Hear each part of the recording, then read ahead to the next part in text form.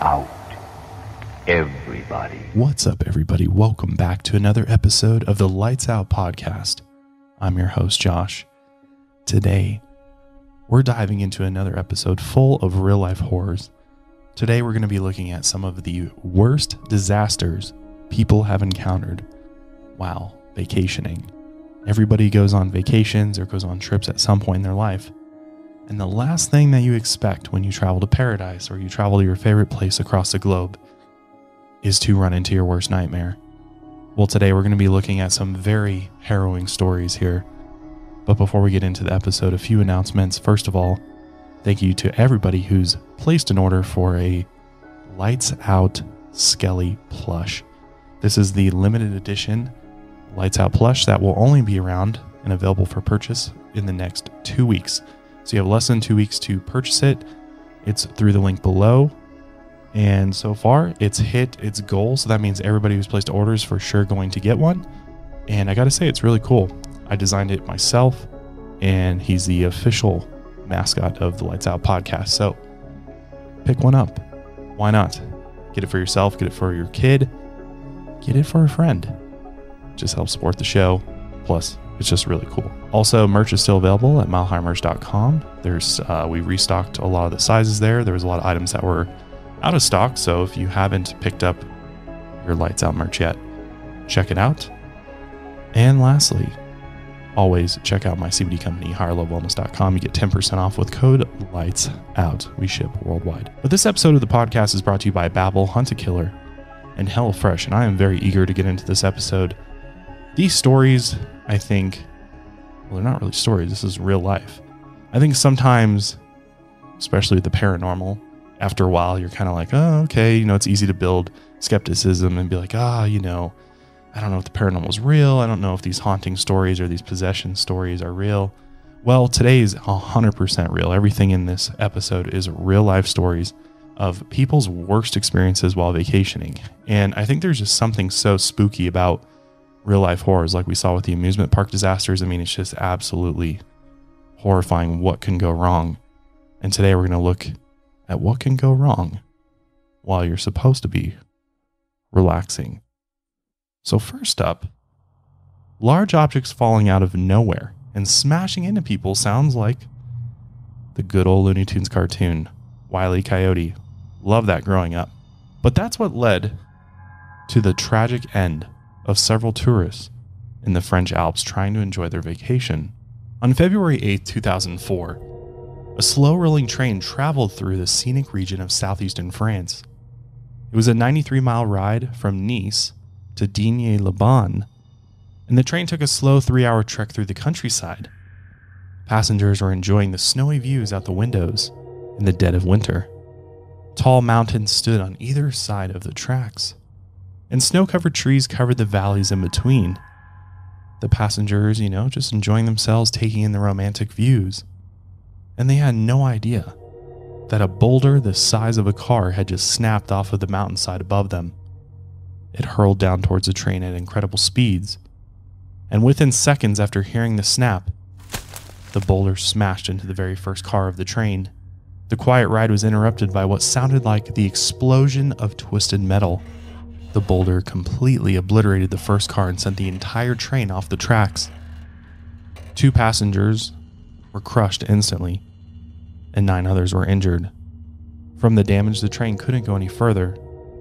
So 2 rescue helicopters were dispatched to the scene of the accident, and they carried the injured and the rest of the passengers to the nearest town of Annat. Hours later, the train still dangled from the tracks, and the first car began to fill up with snow. Its nose was still crushed into the ground from the impact. Many of the passengers just wanted a nice vacation through the French Alps, but it was interrupted by a freak accident from the sky. And even though these tracks are known to get snow and rock falls pretty consistently, the region transport official said that even in winter, the track isn't usually dangerous. Unfortunately, the train was just at the wrong place at the wrong time, and it sadly cost 2 people their lives. Massive boulders falling from the sky might be one thing, but tiny bits of white snowflakes falling from the sky can be just as deadly in the mountains. Back in 2006, tech editor James Kim and his wife Kati and their 2 young daughters were on their way home from Portland, Oregon on the day after Thanksgiving. They had just spent the holiday with their family and they were on their way home heading for the southern coast. After they missed a turnoff, they followed what looked like a shortcut on their map. But really, the shortcut was a sketchy mountain road. They didn't know the area well, so they trusted their map navigation. And after driving for a bit, they noticed the road up ahead was blocked by snow and completely impassable. By that point, they were already in too deep. Their car got stuck when they tried backing it up. So they decided to spend the cold night in the car as the snow kept piling up around them. When they woke up the next morning, the entire car had been surrounded by deep snow. At this point, they were completely stranded, so they decided to turn on the car engine in order to keep warm. As hours passed, though, their car eventually ran out of gas, and no one had come to rescue them. So they burned a spare tire for heat, and they had no food and no water. So Kati decided to breastfeed her 7-month-old daughter, but also her 4-year-old daughter. It was her only option to keep her children alive. Several days went by, and they started getting the feeling that no one was coming to rescue them. Their sources of heat were running out and they had no water. So in a last-ditch effort, James decided to go look for help. Kati didn't want him to go, but he felt like he had no other choice. He was determined to save his family. He told his wife he would come back if he couldn't find a way out of the snow. And Kati watched as he faded away in the snowy forest. After 9 days of being trapped in the car, local police and search parties still failed to find the vehicle. It wasn't until James' parents hired a helicopter squad to search the entire area that they finally found them. The helicopter pilots spotted the car stranded in the snow, and after finding a place to land, they rescued Kati and her daughters. But James was still out there, somewhere in the forest. As it turns out, James had fought against the impossible terrain and hiked several miles looking for help. He had trekked through a steep canyon and tried crossing a freezing creek. But this is where his journey ended. The temperature of the creek overpowered him, and his body was found floating in the creek several days later. What's worse is that if he only had walked in the other direction for a mile, he would have found an empty lodge filled with food and supplies. It seemed like he had run out of every last bit of luck. James's story is tragic, but he didn't go down without a fight. He fought through the snow and the terrain, while some investigators later called his test of strength superhuman. But sometimes man's strength is no match for the unforgiving winters of the mountains, and their story is a good example of why you shouldn't always trust your navigation map. It could lead you to dead ends.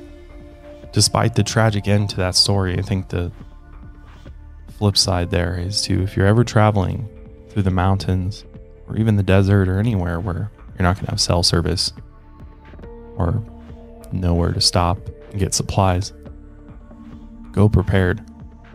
Always bring enough food and water to at least last you for several days. A survival kit's even better.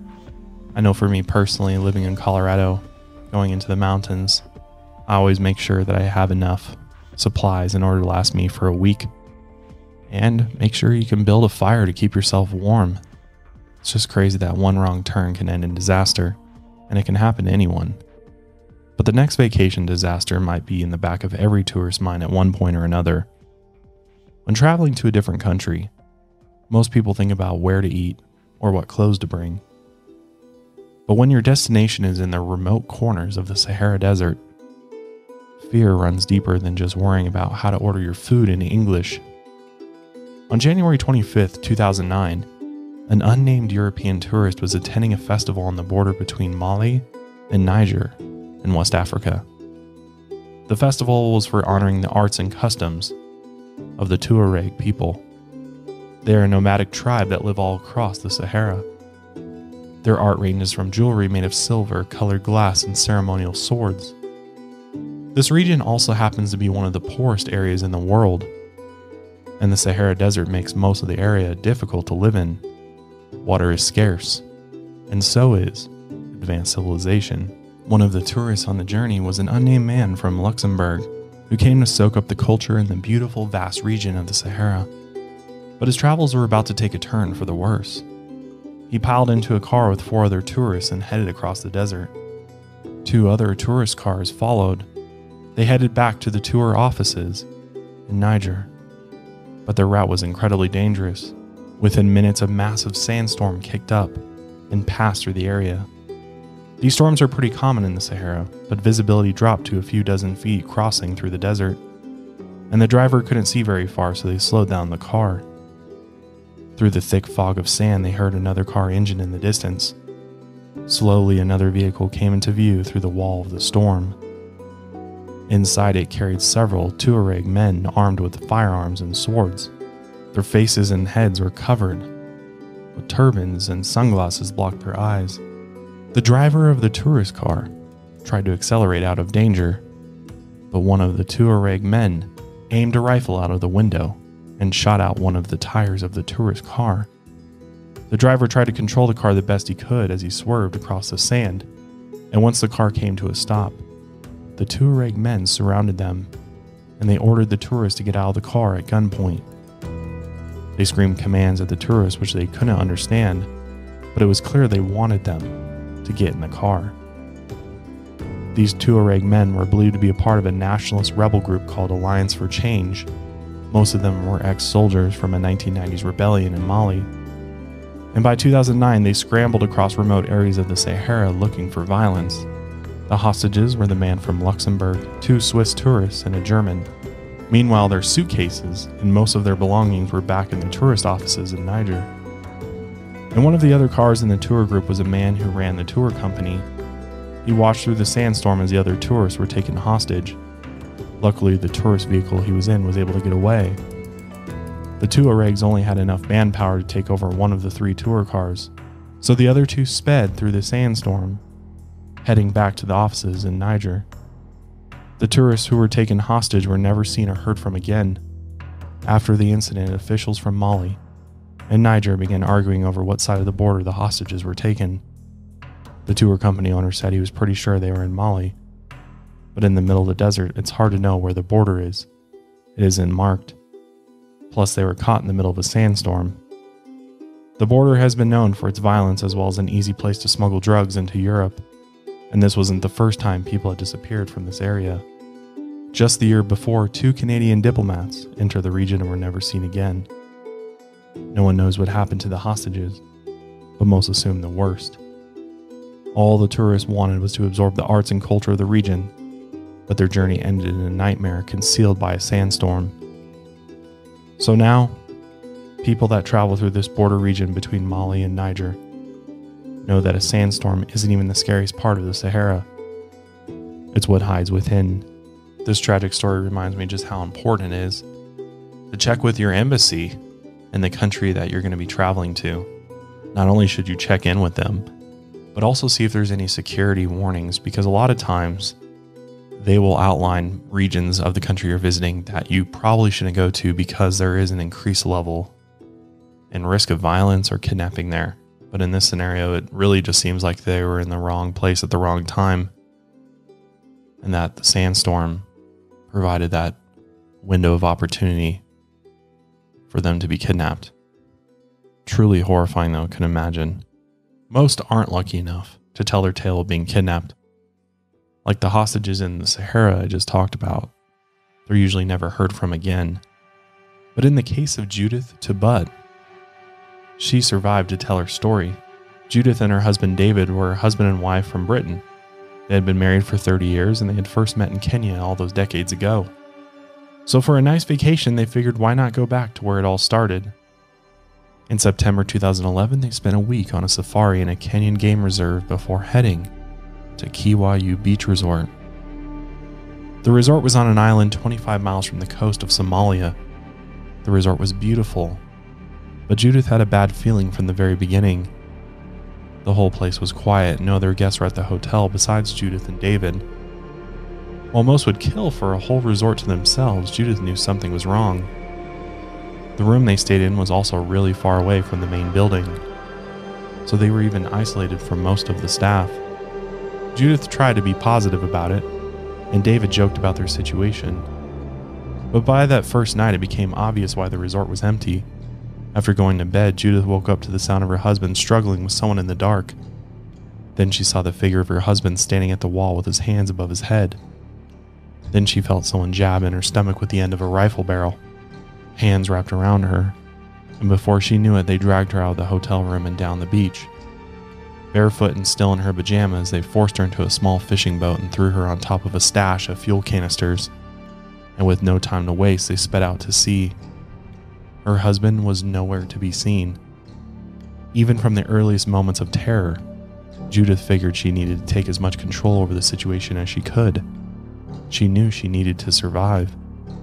Even though they made it clear she had been kidnapped for money, these were violent men.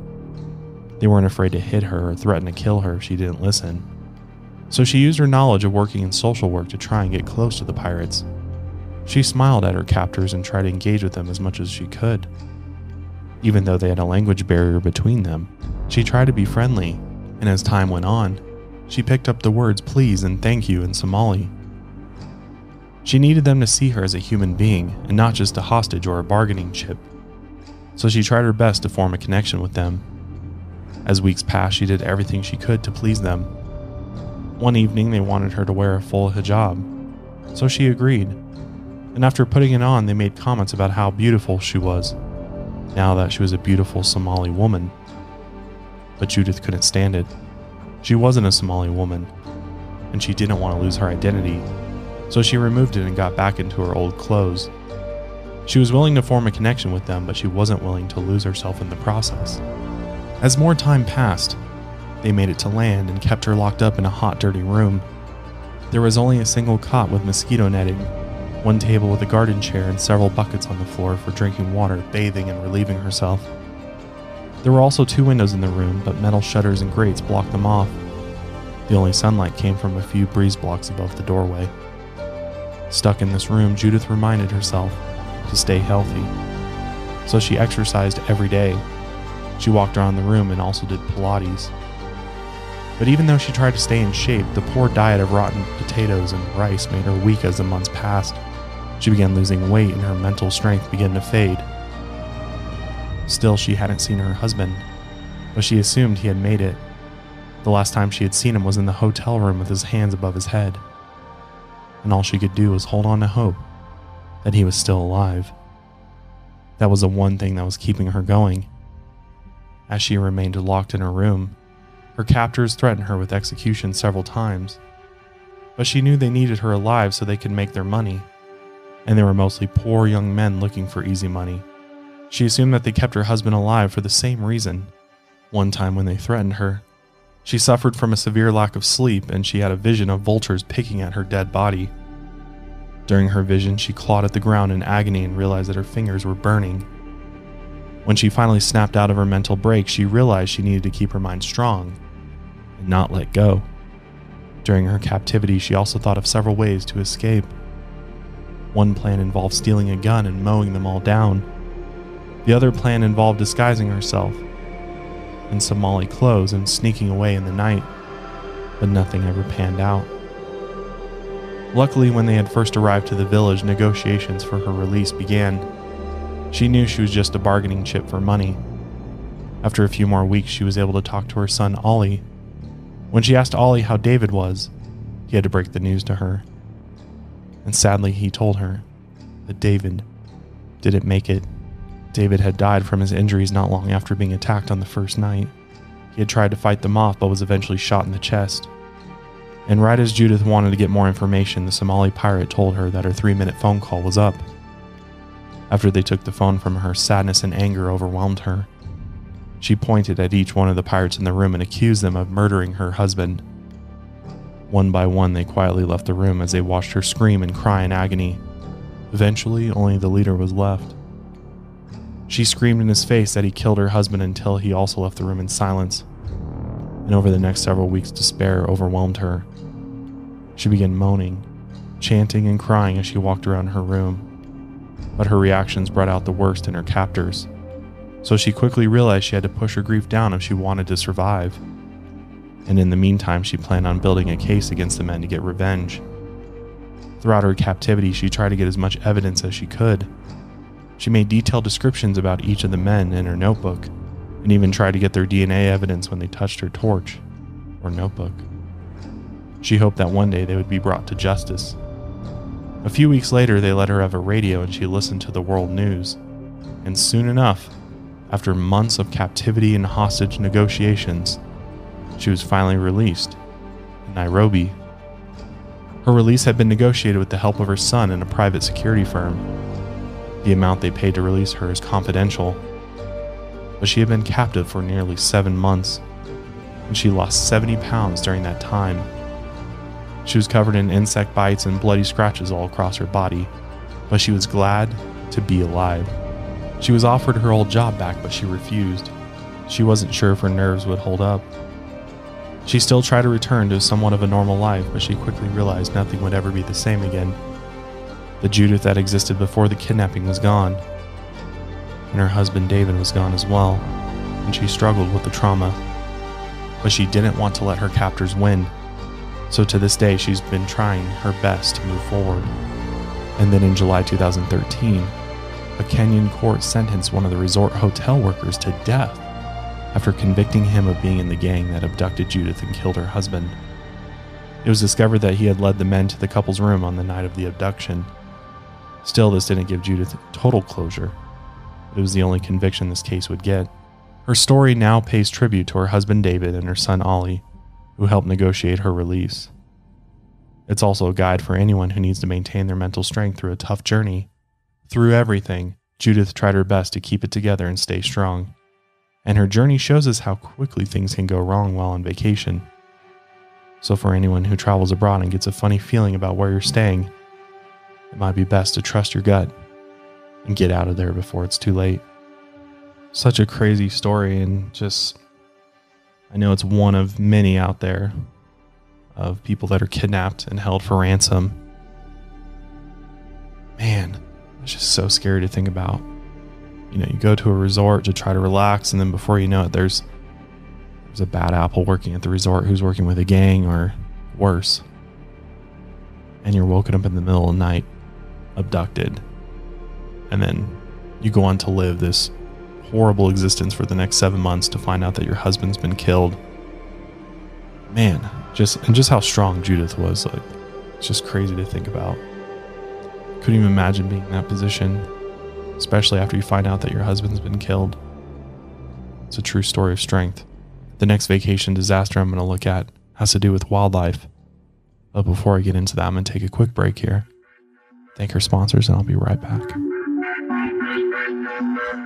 As somebody who enjoys traveling, one thing I really regret is not taking more Spanish courses, not only in high school, but continuing that on until I became fluent in Spanish, because knowing a second language, I feel like, is not only good just for your mind, but it's good for being a part of the world. But the good thing is that I'm here to tell you today that it's never too late to learn a new language, thanks to Babbel. Babbel is the language learning app that's sold more than 10 million subscriptions. Thanks to Babbel's addictively fun and easy bite-sized language lessons, you can finally cross learning that new language off your list. With Babbel, you only need 10 minutes to complete a lesson, so you can start having real-life conversations in a new language in as little as 3 weeks, which is the most important part, especially when you're traveling. And that's what I used Babbel for when I went to Mexico last year. Took a bunch of courses through Babbel, and it allowed me to have simple conversations when I went to the gas station, things like that. It just made things a lot easier to be able to say simple phrases, ask questions for common things like bathroom, how much, be able to actually understand how much money I needed to pay. Babbel really came in clutch. Other language learning apps use AI for their lessons plans, but Babbel lessons were created by over 150 language experts and voiced by real native speakers and not computers, which is really helpful. Their teaching method has been scientifically proven to be effective. And with Babbel, you can choose from 14 different languages, including Spanish, French, Italian, and German. Plus, Babbel's speech recognition technology helps you improve your pronunciation and accent, which is great. And there are so many ways to learn with Babbel. In addition to lessons, you can access podcasts, games, video stories, and even live classes. Plus, it comes with a 20-day money-back guarantee. So start your new language learning journey today with Babbel. Right now, get up to 55% off your subscription when you go to babbel.com/lightsout. That's babbel.com/lightsout for up to 55% off your subscription. Babbel, language for life. And I want to thank HelloFresh for their continued support of the Lights Out podcast. I absolutely love HelloFresh. Been using them for years. They just make it so much easier to plan out my meals for the week. With a baby and recording multiple podcasts every week, plus running my companies, I just don't have time to really think out a menu, go to the grocery store, get all the ingredients, cook it up. And then when I do that, I end up making way too much food. Both HelloFresh, they make it super easy. I just go into my HelloFresh account on the website or app. I can set all my meals for like a month or two out, literally set and forget it. And the meals just show right up to my door, all the ingredients pre-portioned, ready to go. I can whip up a home-cooked delicious meal in like 30 minutes or less. And the cleanup is such an easy thing. I love it. And right now, fall is the perfect time to cozy up with some delicious sweets. Get the whole family involved with HelloFresh's limited edition kid-friendly baking kits, which is really cool.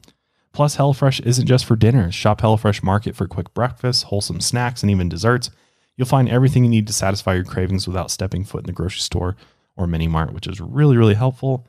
HelloFresh works with your schedule. Plans are flexible, and you can change your meal preferences, update your delivery day, and even change your address with just a few taps on the HelloFresh app. And there's always something new on the menu, which I love. Their recipes are always changing, from family friendly to fit and wholesome, or even veggie recipes or something to please everyone.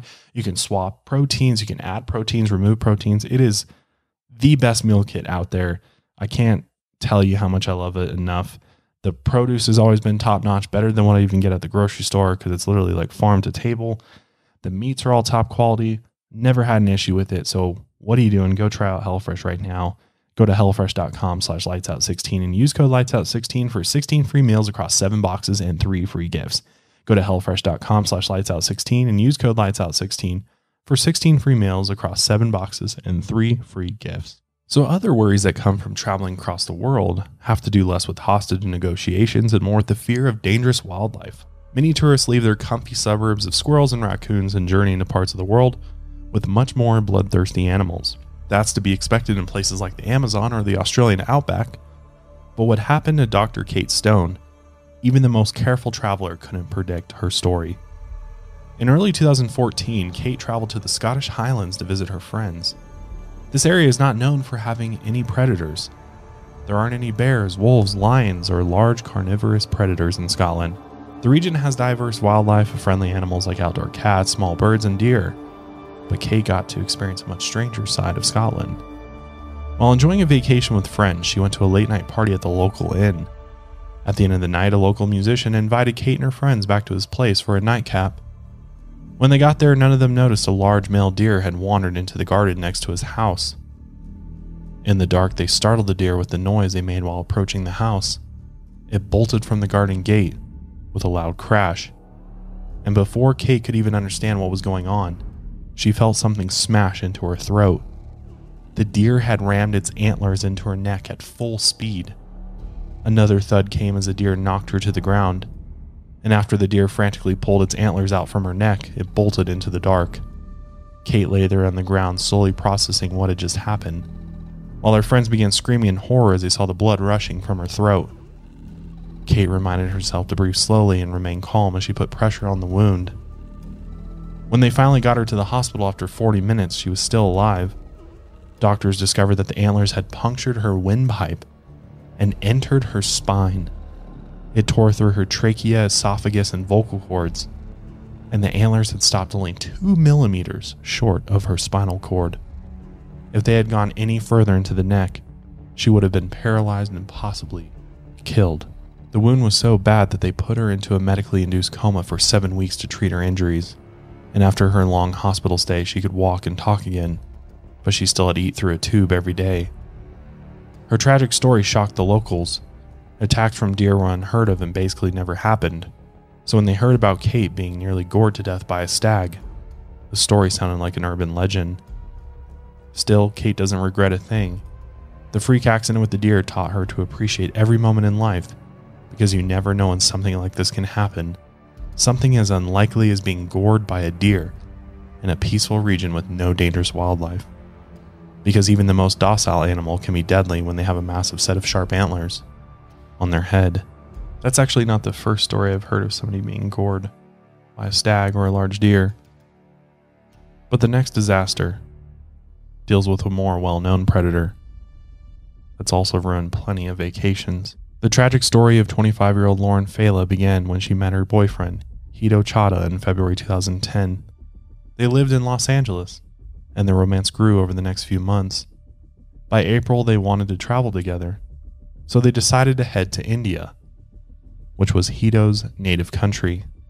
As they got to the last leg of the trip, they ended up on Havelock Island.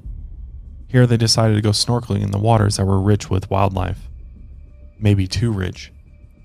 On April 28, 2010, Hito was out with his video camera as he snorkeled not far from Lauren. Suddenly, violent splashes of water flew up into the air near Lauren, and Hito immediately knew something was wrong. He dropped his camera and swam over to see a 12-foot crocodile attacking his girlfriend. Its powerful jaws clamped down on her leg as it dragged her into the water. Hito tried to reach for her, but he was too late. The massive creature whipped her into the dark water and they both vanished. After Hito reported the attack to police, they were suspicious at first. Crocodiles weren't known to be in the area where they had gone snorkeling. And since Hito and Lauren were boyfriend and girlfriend, there might have been foul play involved. It wasn't unheard of for a boyfriend to take his girlfriend out to a remote place across the world and murder her. But still, they decided to search for Lauren and the giant crocodile that took her. After a long search, her body was discovered 2 days later. She had died from drowning, and crocodile bite wounds covered her body. The crocodile had dragged her 2 miles east from the attack site, but they couldn't find the crocodile, which made the police even more suspicious of Hito. Plus, crocodiles usually attack at night, but saltwater crocodiles are known to be stealthy creatures who are often territorial, so Hito's story wasn't too far out there. They also recovered his video camera, which roughly showed what happened. The police then decided to hire a conservationist named Ram Whitaker to investigate the attack and the footage. And in the end, he had no reason to suspect Hito was lying. If anything, he had tried the best he could to save Lauren. And he would always regret that even his best attempt wasn't good enough to save her. Ram also noted that an attack like this was extremely unlikely. Even though crocodiles are known to be violent creatures, this attack was way outside their usual behavior, and the animal was way outside its usual territory.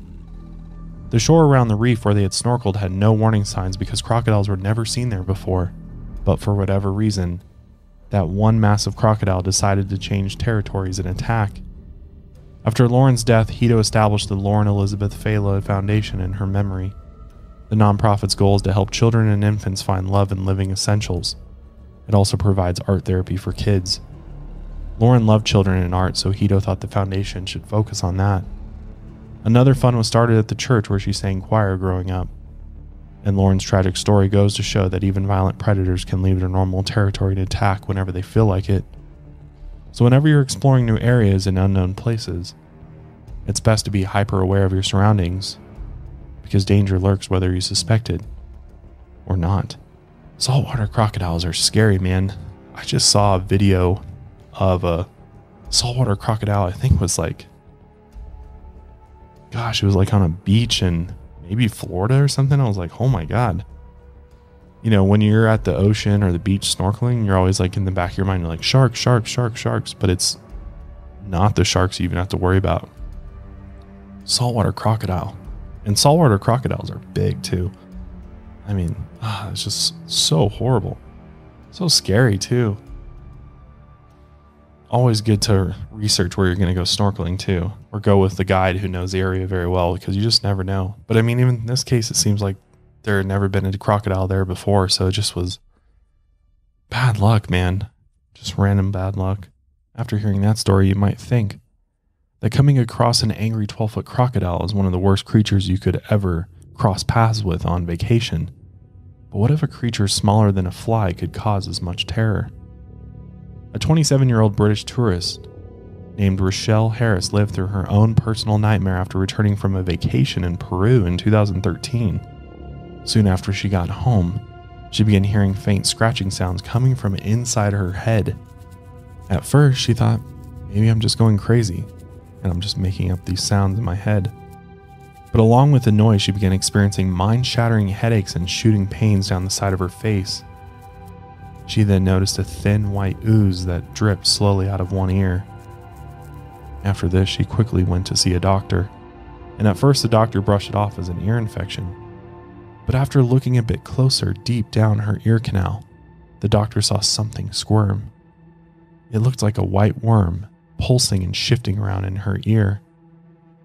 They sent a small camera down her ear canal, where they saw a swarm of flesh-eating maggots wriggling around, 8 in total.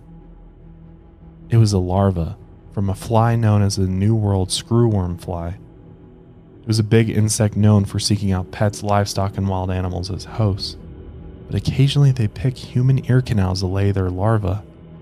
This insect has been successfully eliminated in the US, but they still plague Central and South America. And to make everything worse, they feed on dead and diseased flesh. The surgeons eventually extracted each maggot one by one. They slowly tweezed and pulled at the worms until they let go of her skin. And when they were done removing them, they called it a writhing mass of maggots. And they noticed a tiny hole had been chewed through her ear canal where they were feasting. This was the scratching noise that she had been hearing. The maggots were chewing a hole through her ear canal. Luckily, she didn't suffer any serious long-term damage, and she ended up with a bright outlook. After the disgusting ordeal was over, Rochelle said she was no longer squeamish about bugs. I mean, how can you be when you've had maggots living in your ear canal? Ugh, God, that just, shivers down my spine just thinking about that. Ugh. That's like one of my worst fears, is like a parasite or some type of nasty creature laying their larva inside my body. Ugh, it's just disgusting. Sometimes vacations can be ruined by just having too much fun, and you'll see why right after our last ad break. So this episode of the podcast is also brought to you by Hunt-A-Killer. Hunt-A-Killer is a mystery entertainment brand which produces immersive narrative mystery games, books, and other experiences available for purchase at retail and online at huntakiller.com. It's perfect for crime, mystery, and horror fans. Hunt-A-Killer has games in a variety of themes and realistic tones. Available in a range of prices and game styles, including standalone single-part mysteries, jigsaw puzzles, multi-part crime cases, and an exclusive monthly subscription membership. If you're tired of the same old game nights, definitely check out Hunt-A-Killer because you can play it with yourself, your friends, your family, and you get to be a detective. You get to sort through evidence, piece together clues, and solve the case with an immersive murder mystery game. Solve a murder, Hunt-A-Killer. Pick from the standalone single-part crime cases, multi-chapter mystery boxes. I mean, the list goes on and on and on. I think what makes this game so fun and unique is just how realistic and authentic the game is. I mean, the evidence that they give you to look at, the letters, and all the things you get to review. The way that I like to think of Hunt-A-Killer is it's like, if you used to play Clue as a kid, this is like the adult version of Clue, but it's super realistic. The cases are all really interesting and fun to solve. And it really does feel like you're actually solving a mystery, which is cool. Most recently, they sent me a new thrilling investigation that can be played in one sitting called Dead Below Deck. Here's why you should check out Dead Below Deck. One morning in the middle of a luxury cruise in the Caribbean, the charter William Bonnies wakes up hungover and makes a morning trip to the sauna. There he finds the body of Rachel Vainson, the yacht stewardess. Captain Javier Raccoms attends to the scene and initially declares the incident an accident. Nevertheless, he still diverts the course to the Bahamas, where the official authorities look over the scene, coming to the same conclusion. So basically what you do is you use evidence to complete a timeline of the crime and eliminate suspects based on means, motive, and opportunity, discover the code to a locked tin, translate Morse code, interpret walkie-talkie codes, decipher a cryptic glyph language, and review maps of both the ocean and the yacht itself. Realistic evidence and documents guide players through a challenging and immersive experience with tons of twists and turns. Very, very interesting and a lot of fun to do with yourself, but it's even more fun to do with your friends and some drinks.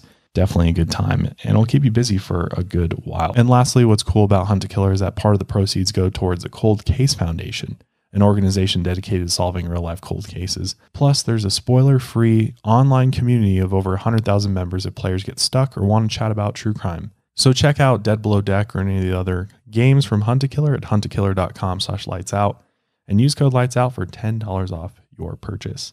So the strange and impulsive behavior of Mother Nature is definitely one way to ruin a vacation. A lot of tragedies in this list cover vacations that went horribly wrong in worst case scenarios. But some vacations have been ruined by having way too much fun. So much fun that it becomes lethal. When two Canadian sisters, Audrey and Noemi Beilunge, traveled to Thailand for a good time, their vacation ended way ahead of schedule.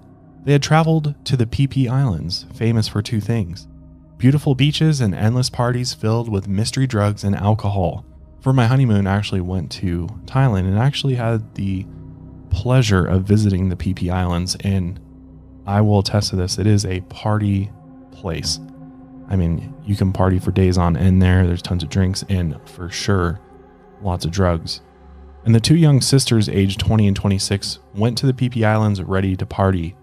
The bartender served them one of the strongest drinks around, locally known as the 4X100. Listen to what's in this 4x100 cocktail. It's crazy.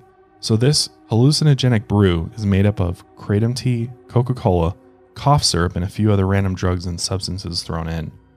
Can't even imagine what that would do to you. But eventually, the girls returned to their room after a wild night, and by the next day, others noticed that they hadn't come out of their room. Some just suspected that they were recovering from a bad hangover.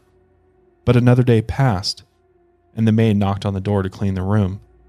And when no one answered, she unlocked the door and walked inside, and she found the sisters sprawled out on the beds. And they had tiny wounds all over their skin, and blood dripped from their gums.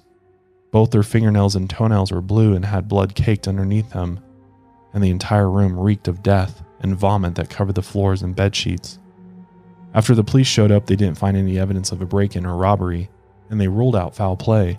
After some investigation, the autopsy revealed that they had most likely died from food poisoning, and it was discovered that one of the ingredients in the wild drink they had the night before might have been DEET, the active ingredient in bug spray. Why the fuck was that in this 4x100 cocktail? Well, your guess is as good as mine, but police also say they might have consumed it from somewhere else during the night. There was an incredible amount found in their bodies during the autopsy. They also found several over-the-counter drugs in their room. They were all mostly harmless, but if taken along with the mystery cocktail, that combination most likely gave them an intense reaction. And by the time they realized something was horribly wrong, it was all too late. So if there's one thing we can learn from this horrible story, never order the mysterious custom cocktail. Or you don't want to end up like these two sisters. So sad. So sad. Very, very dangerous. Definitely don't want to mix drugs together, ever. But the last vacation disaster I'm going to take a look at today doesn't deal with freak accidents, deadly mistakes by tourists, or hostage situations. But this one gruesome story deals with a huge mistake made by organized crime. In September 2010, the Mexican cartel gained an incredible amount of power and influence across North and Central America. While running international drug trades, they knew how to keep hold of their territories through gruesome acts of violence. They were known to execute people in horrific ways and wipe out rival gangs in the blink of an eye.